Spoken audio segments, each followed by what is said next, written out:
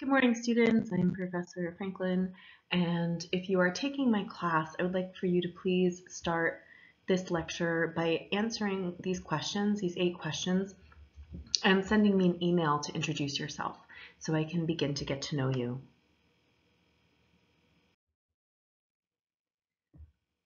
When we talk about art appreciation and art history, especially from the standpoint of looking at all of human history, like we will in this class, art appreciation, we are zooming back to the beginning of time, the development of humanity. And there's 2 foundational ideas I like to step into this with, and that is what is written here. The first, this idea that no society has lived without some form of art.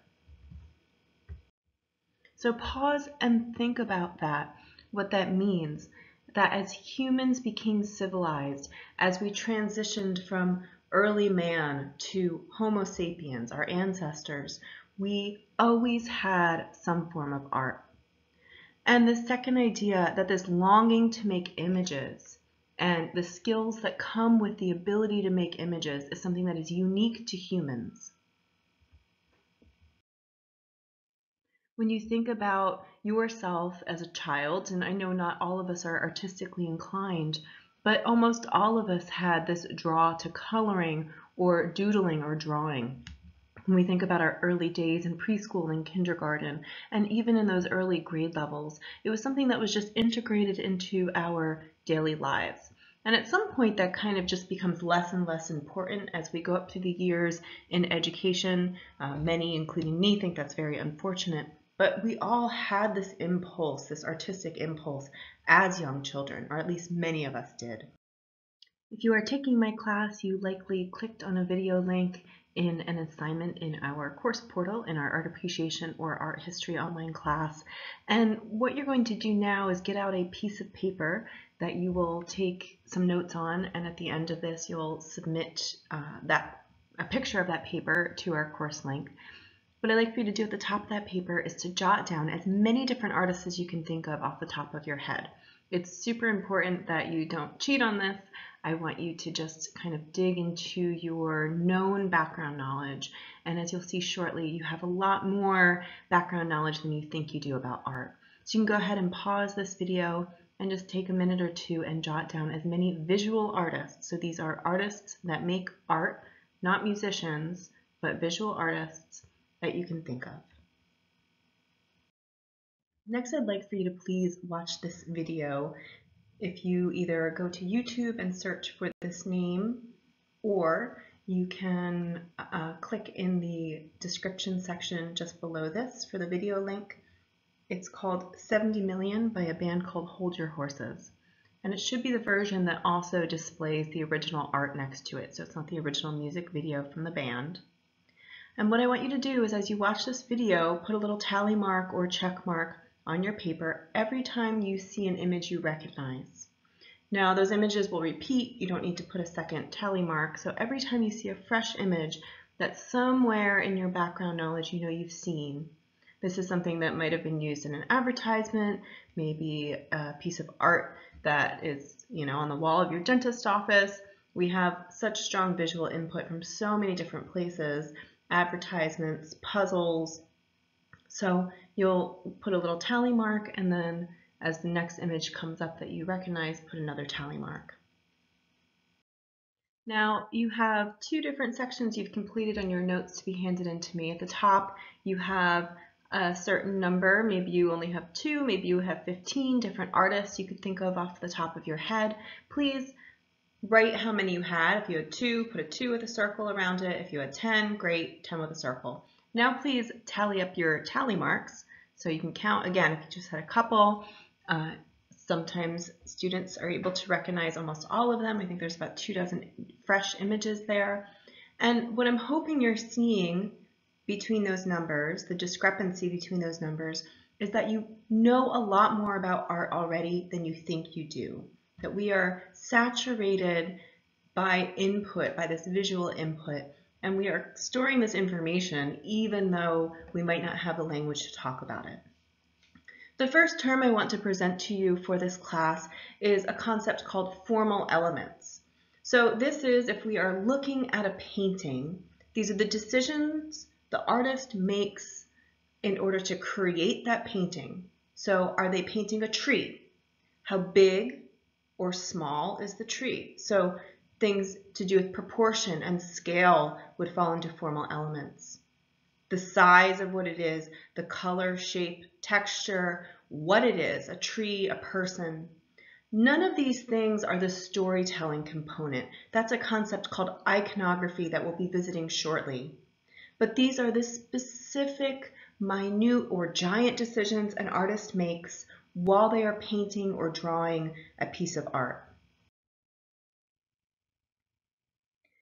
If you're in my online class, this is a piece of activity we might do together during our first class.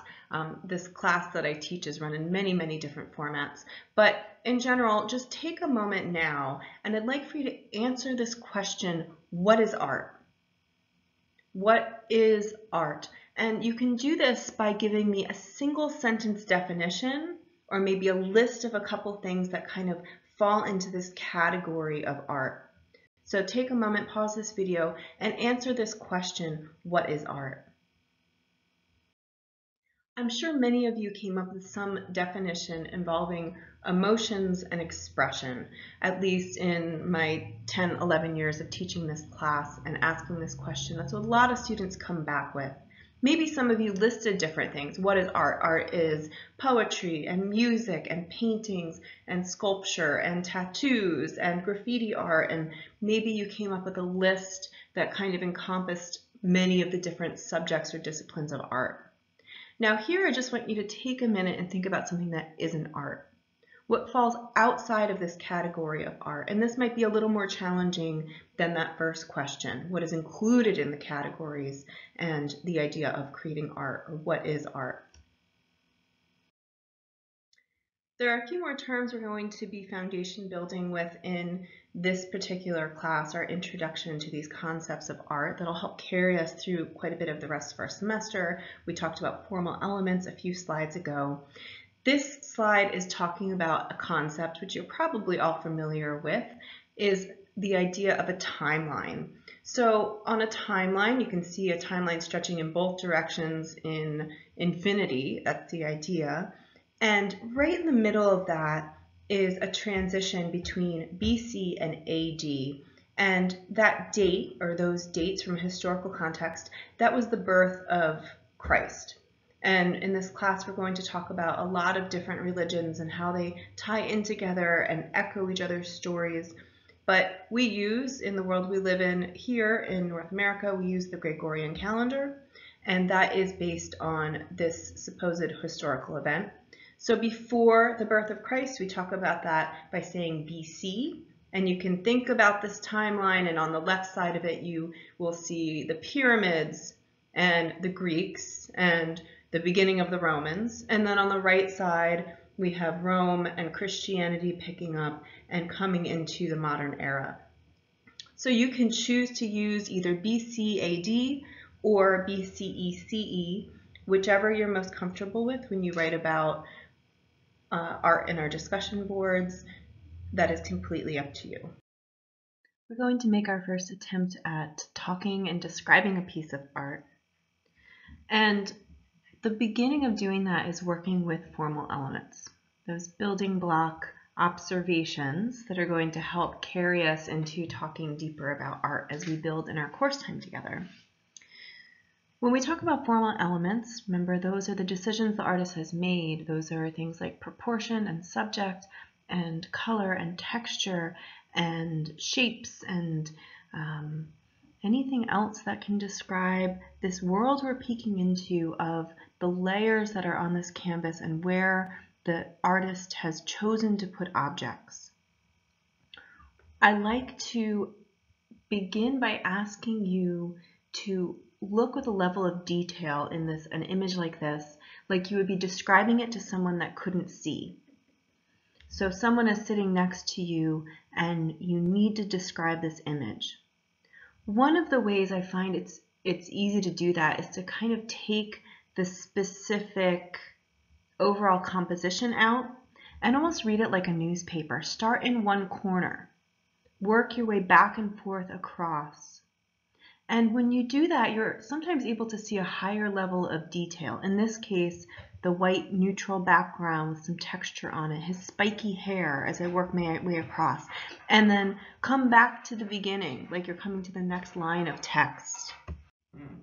So please pause this presentation and take a few moments to sit and describe in detail. Now, you're not necessarily talking about this character, who he might be, anything like that. We're going to get to that in a few slides. But right now, you're just describing as much as you can of the image. Try to leave as little out as possible. Go into as much detail as possible. And again, you're doing this in your notes you're going to be handing in to me. This image is something called a portrait. You can get down that in your notes as well. And in particular, it's a type of portrait called a self-portrait. This is an image of oneself. So this artist, his name is Vincent van Gogh, or Vincent van Gogh is probably the pronunciation you're used to. He has chosen to paint himself this way. He painted this in 1888. This was right on the tail of a period of time called Impressionism. He was an artist that fell into this group we now call the Post-Impressionists. This image is how he wanted us to see him these 130 years later. He knew we would be looking at this image. He always had a mindset that he was going to be a great artist, even though he struggled and really was not successful during his own life. He had this certainty or this hope for this legacy that we now have of him. So the next thing I want you to jot down about is, please tell me why he chose to paint himself this way. Why are we seeing him this way? You might remember this image, surely a piece of background information or background knowledge. This is something that is so widely popular, so used in advertising and different memes. This is a painting called Starry Night or Starry, Starry Night, also by the same artist, Vincent van Gogh. And as we come back to looking at Van Gogh, his self-portrait from 1888, I want you to take notice of this swirling skyline.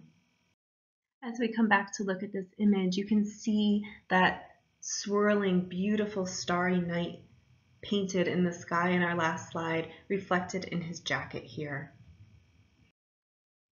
Another foundational term that really goes hand in hand with the idea of formal elements is this idea of iconography. And that is the study of symbols or messages in an image. Sometimes those symbols and messages might have to do with the period of time for an image that we're looking at. We'll see a little bit later a painting by Jan van Eyck that the different colors in it and the placement of the dog in it and the candle on the chandelier, all those things had something very specific to tell us. But it also can be just as simple as us knowing maybe a little bit about the artist's life, the universal images, the universal messages that come through in art. So when we come back to look at this image here, we can start to piece together more information about this character. So I asked you why he might want to show himself this way. I hope that many of you saw that he had his painting tools in his hand. And I told you that for him, being a painter and being a good painter, a painter that had some sort of legacy, was very important to his core belief systems, his heart. And so he, of course, is showing himself as a painter. He's choosing for that to be the legacy that's carried down these 100 and change years later. Now, he's sitting in front of a canvas, and art historians have looked at his palette. That's the thing that's held on his hand that is able to conveniently hold his paint, and his paintbrushes. They carry a lot of the colors that are in this image. So it's thought playfully that if we flipped that canvas around, we'd be looking at a painting of him painting himself, which I think is funny. It's kind of like one of those three-way mirrors in a dressing room maybe, where you can kind of see yourself in infinity in the mirrors. He also signed this in an interesting place, and I'm hoping I get to see that reflected in some of your formal elements observations. He chose to sign this on the back of a canvas.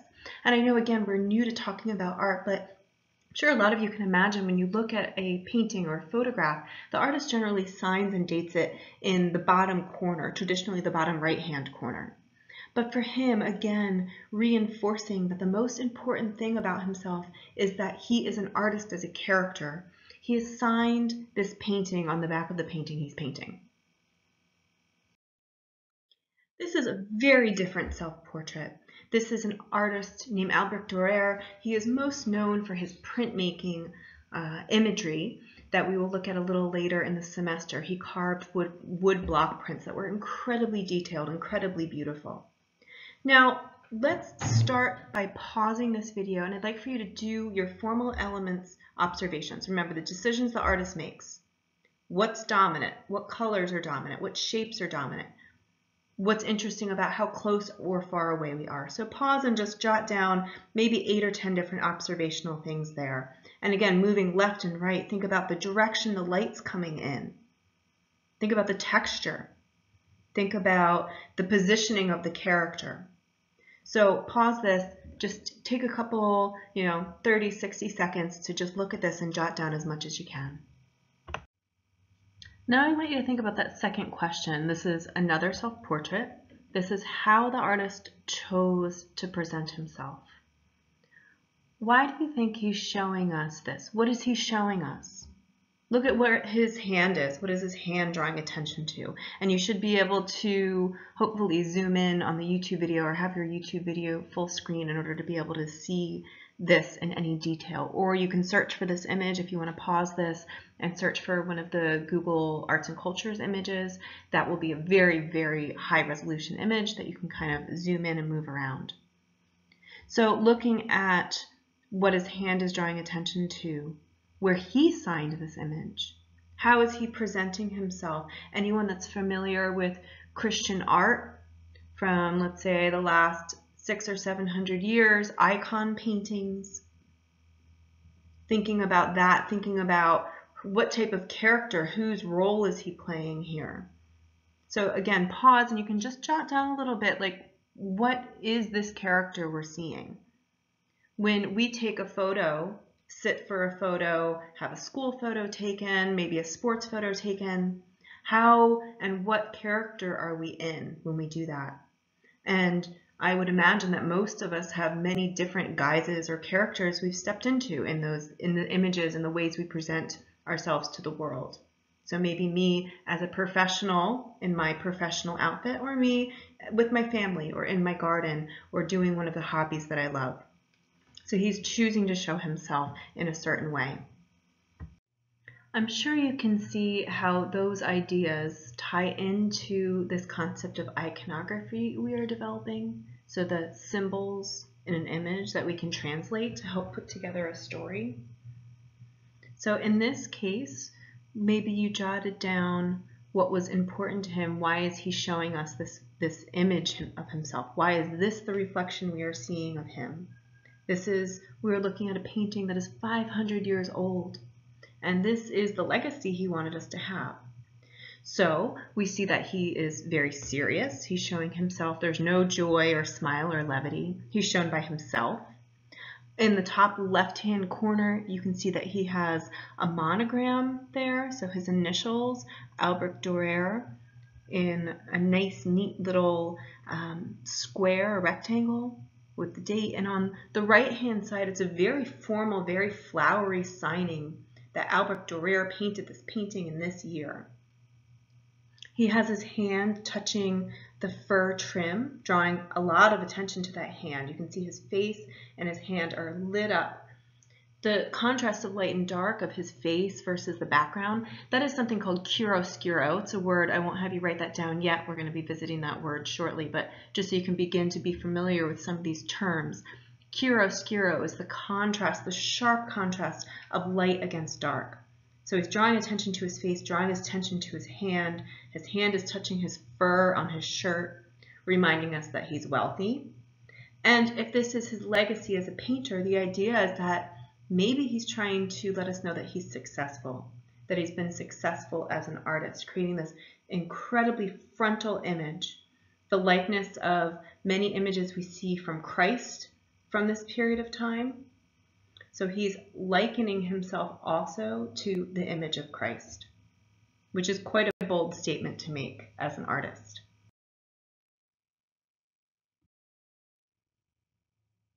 So when we look at these two images side by side, we're going to begin to develop language to talk about similarities and differences in art. So for what I'd like for you to do now is please just take about 60 seconds, 90 seconds, and jot down maybe 5 or 6 similarities and 5 or 6 differences that you see in this type of work of art. How are these artists showing themselves similarly? What have they done that is akin to each other, and what is vastly different in their presentation of themselves? Portraiture and self-portraiture is something that dates back thousands of years. You can see this 3,500-year-old gold mask from a Greek site called Mycenae. This was found in a deep burial shaft. There were several other masks that looked similar to this. This one in particular they call the Mask of Agamemnon. We don't actually believe this was the great King Agamemnon's mask, but sometimes early archaeologists liked to assign stories for things like this, just kind of in order to create a bit more hype or interest, or just sometimes a total ignorance of the real facts or the real timeline of history as we develop and understand history. So this idea of creating the likeness of someone, these masks that we found, every single one carries a different face. So we are certain with a very high level of belief that this is a particular person's face that we are seeing these thousands of years later. The little beady eyes, the kind of thin and long drawn nose, the pursed lips, the big beard, the Dumbo ears out to the side, that this is a reflection. We are gazing into see the face of someone that lived very long before us.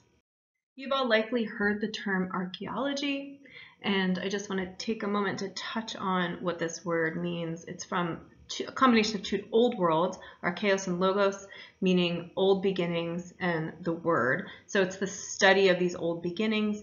Archaeology, spelled one of two different ways. I prefer the first spelling of it, is the study of human activity through the recovery and analysis of material culture.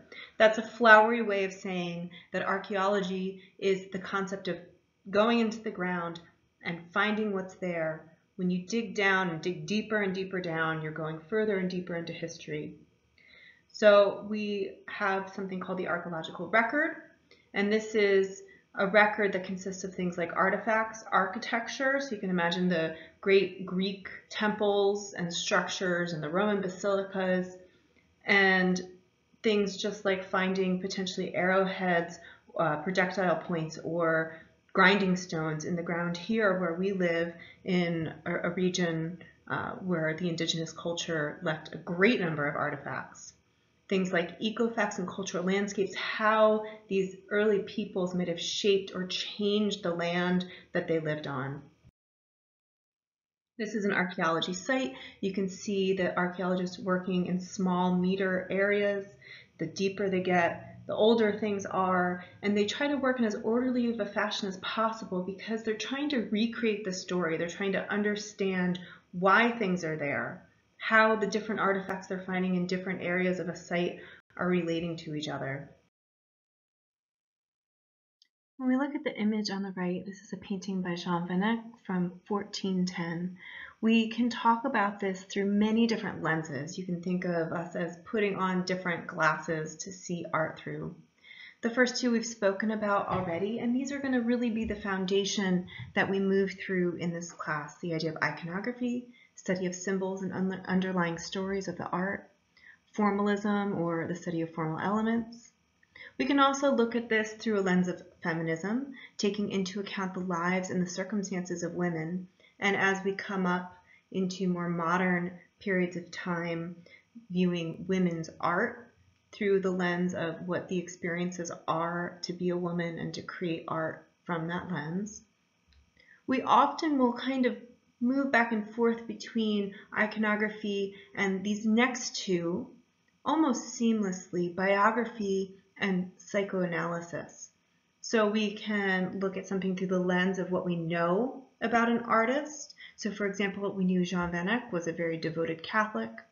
A lot of his imagery surrounds ideas to do with Catholicism. Psychoanalysis. How does an image like this tell us about the insides, the feelings, emotions, experiences that an artist has had?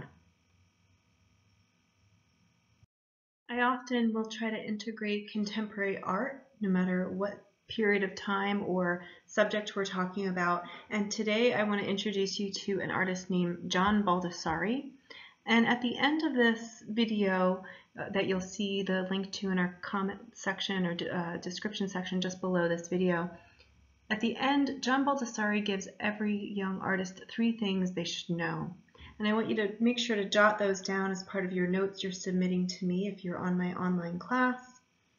I think those 3 things he suggests are something that echo into our lives, even if we're not artists.